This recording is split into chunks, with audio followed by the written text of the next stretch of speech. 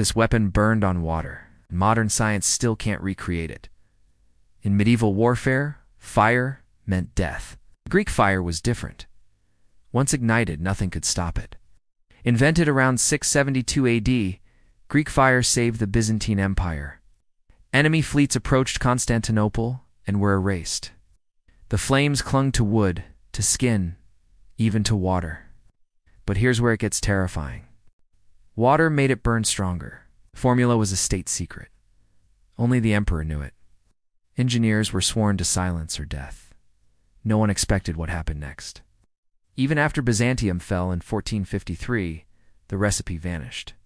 No scrolls. No notes. Nothing. Scholars guess it used petroleum, quicklime, or sulfur. But every experiment fails, and then the truth hits harder. Greek fire wasn't just chemistry.